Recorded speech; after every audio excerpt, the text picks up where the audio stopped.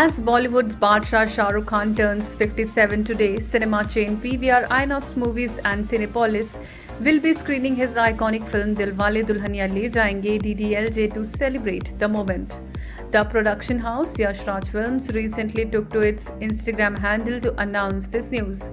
The post read as, "Our favorite love story is coming back to the silver screen. Watch Dilwale Dulhaniya Le Jayenge on 2nd November 2022 only in Indian theatres. Dilwale Dulhaniya Le Jayenge will be screened in theatres across India." Shah Rukh Khan says, "DDLJ has been an extremely special film for me. I am grateful for all the love I have been receiving over the years for the film. Bringing it back on my birthday just makes it more special. Thank you."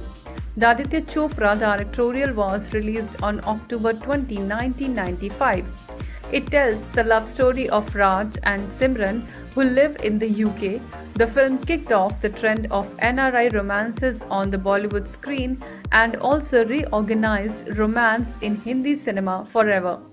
Well, the return of DDLJ on the silver screen again will definitely be a treat for SRK's fans. INS report.